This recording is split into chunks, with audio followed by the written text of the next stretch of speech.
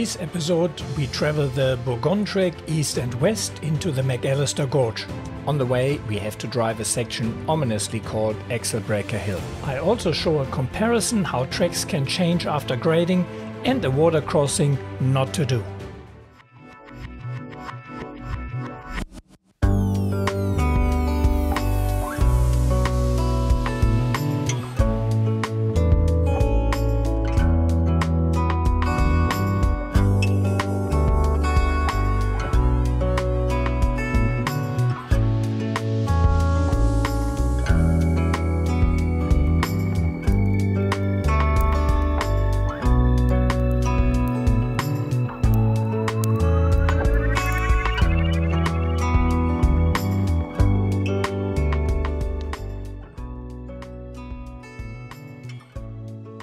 This was the day we had to say goodbye to Rod, who left us, and Stephen and I were still going on for another day. Now we're making our way towards the Licola road, and then Stephen and myself plan to drive the treacherous Exhilarating Hill.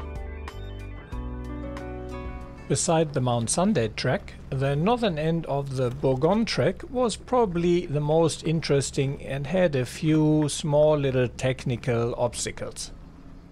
It is not to compare with the western section of the Burgoyne Track, which includes Exhilarating Hill, but still there are a few little rock steps here, and I took a bit more interesting line just for the fun of it. There's also a pretty good switchback driving down towards the Licola road. Again, if you're towing in the Victorian High Country, that is definitely stuff you need to take into account, because that would be pretty hard with a camper trailer, or not to mention a caravan, which you shouldn't take there in any case.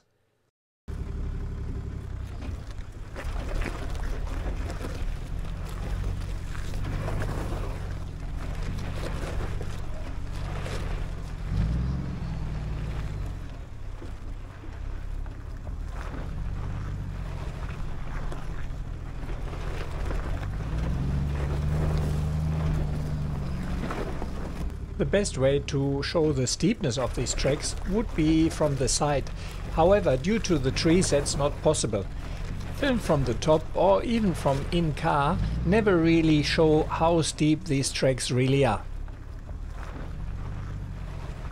Not far after, we crossed the Licola road and said goodbye to Rod, who made his way home. For us, it was time to tackle the western section of the Burgoyne Track and the dreaded Exhilarating Hill. Here I give you a good example how it looked in 2017 when I last drove it.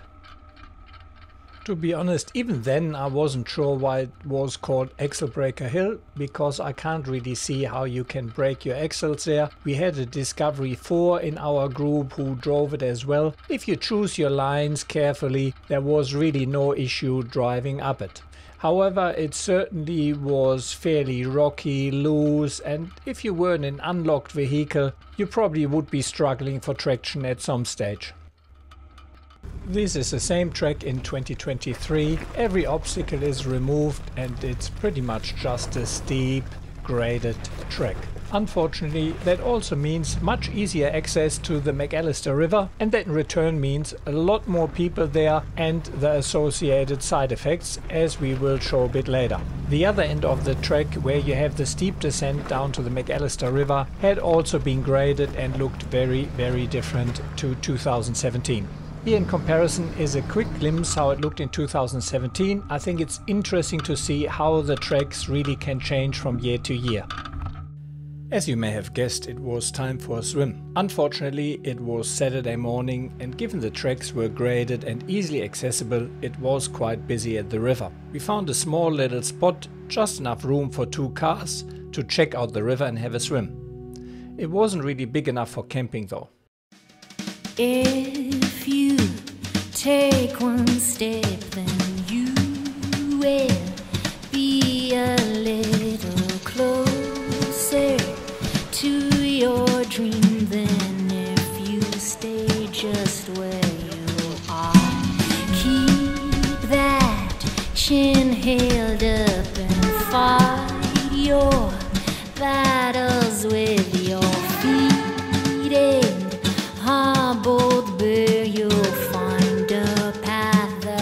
water levels were much lower than last time I was here when we decided not to cross after we saw other people nearly floating away. This time the crossing of the Macalister River would be easy. Let me know in the comment section if you would have crossed the river at these water levels.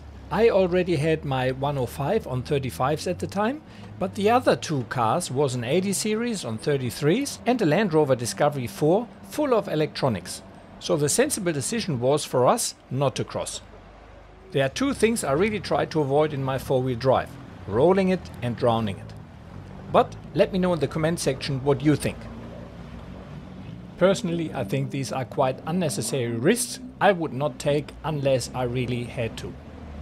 Check out that white car which crossed before these guys and had engine problems after the crossing.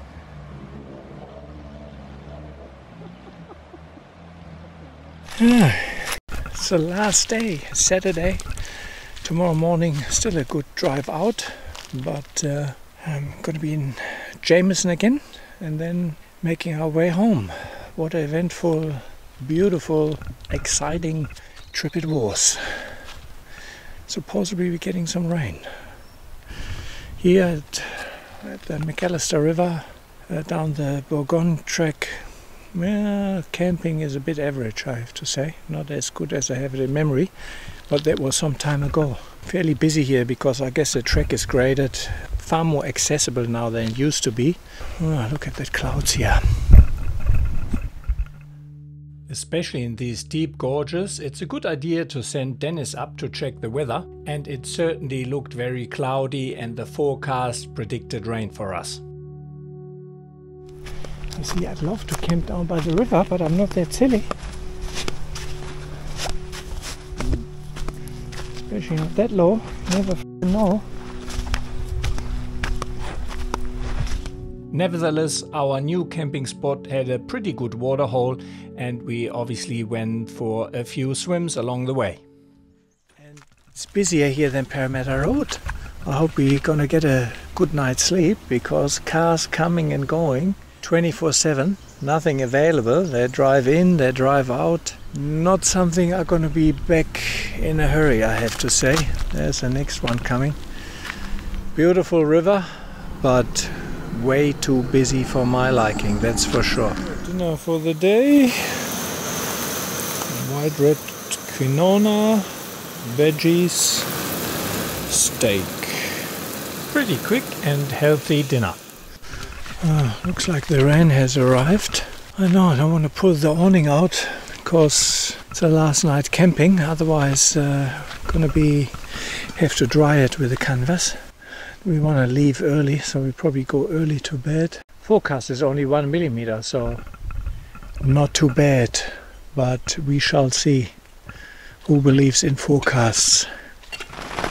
The whole week we had beautiful weather. Now it started to rain. I had to pack down the Austin Bunker Pro, every single guy rope. The two front ones I usually never pack down, otherwise it pulls. We'll see how well that goes, or whether I have to get up in the middle of the night and put the awning up. We shall see. Good morning. It's 6 o'clock in the morning. I'm still using my little OLED round light here. It's permanently in the tent. Quite good. But anyway, it is now 6 o'clock. We went super early to bed because of the rain and we didn't have an awning up and nothing. And I think we're gonna get going now. Super misty and foggy. It was pretty warm, not too much rain. So it turns out that if you put all the guy ropes down, the water runs up, but you cannot afford to not pack everything in, including these here. I left these not plugged and then water started pooling. But otherwise, yeah, it held up alright. It wasn't too crazy, the rain though, but yeah. Now I'm gonna get ready. Morning. Morning, Stephen. How are you? How was your night? Wonderful. Good. No water inside, always a good night. That is good. I had actually a good night's sleep, except the loud talking somewhere at 12 or 1. Yeah, down on our fisherman friend, I think. Yeah. Packing in the wet, even more important. So let me show you. My wet fly is in this waterproof bag. Also makes it much quicker to pack in. And my stretcher is here. So yeah, I find that brilliant. Makes it super quick to pack in if the fly is still wet. At the moment it's soaking wet. I don't have it wet the car, and yeah, when I set up tonight it dries fairly quickly. Green Hill Track, nice track. Pretty steep, windy, as I said, unfortunately graded. Especially now we're pretty much driving in the clouds here. And yeah, I love it. Early morning, can hardly see Stephen in front of me. Beautiful.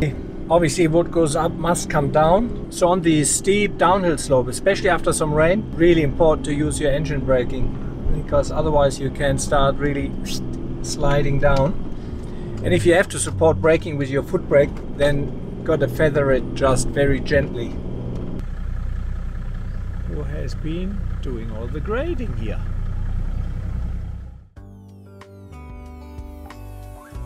I don't know about you, but for me, driving early morning up into the clouds has something magical, and confirmed once more that getting up and driving early does more often than not reward you with some spectacular views.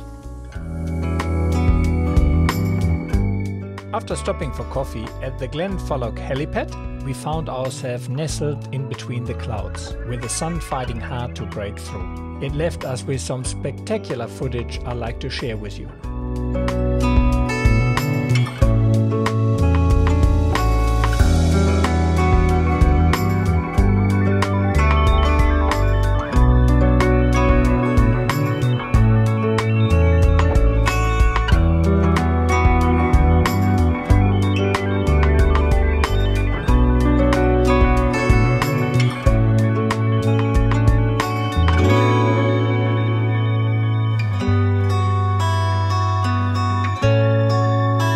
Just gotta say, I love my campfire. It never gets old.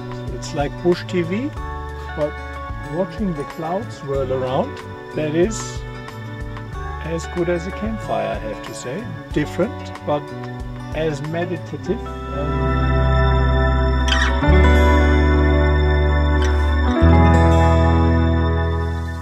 I could have stood on top of that hill for way longer watching the clouds, but it was time to move on. Continuing on Cobb Spur was a beautiful drive with some spectacular ridgelines.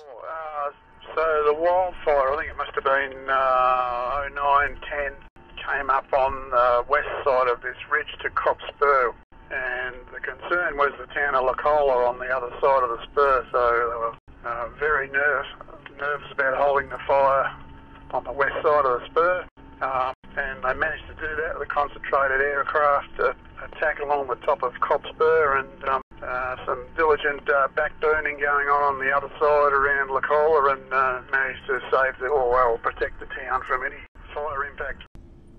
Yeah, lucky. Had nice small little community there.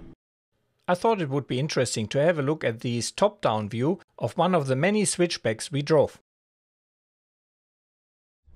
Stephen just came in over the radio. He's a little bit ahead. That the road we are supposed to take to get out is closed. If that is really a no-through road, that would be a long detour, huh? It's a bit adventurous here, that road. Very overgrown, and mind you, it's not a long road to get us down to the main track, so don't have to backtrack that much if we really can't get through. When you get to the Y junction, turn right, come down, everything's good. Copy that. That is good to hear. So, time to air up. Will be gravel, two-wheel drive. One thing I'm still using in the 5th year and absolutely love is the JMac PEM to air up. I reckon fastest, most comfortable way to air up. It's not a compressor, you still need a compressor. It's pretty much a tire pressure sensor monitor switch.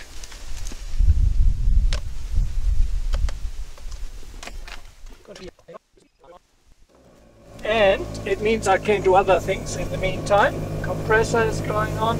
Now I just switch it on and everything else is automatic. It beeps when it's on 30 and finish. Yeah, we back on tar the first time in 6 days. Mind you, the tar didn't last long. And while there are some beautiful and serene parts on the Licola road towards Jameson, overall it's one of the worst roads in the Victorian High Country, especially around the Mount Skene area. Road in the High Country. It is just painful. From Mount Skene onwards, the corrugation and rocks and so on, relentless. Back there, like it never existed. Like we're Exactly. ready to go again. Look, I don't mind. Let's do another 6 days. Okay. Next time. Next time, yeah. So we were back at Granny's flat and that was the end of our trip. But like you may have guessed, while Stephen had a power nap, I decided to go for one last swim. Sadly the last swim in the Victorian High Country rivers for a little while. Beautiful. Yeah guys, thanks a lot for watching this incredible Victorian High Country adventure and sharing it with us. As always, I would greatly appreciate if you could share, like and subscribe.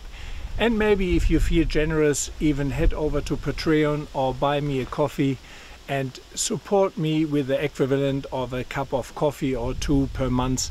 It would be greatly appreciated. Thank you very much and I hope to see you along the tracks.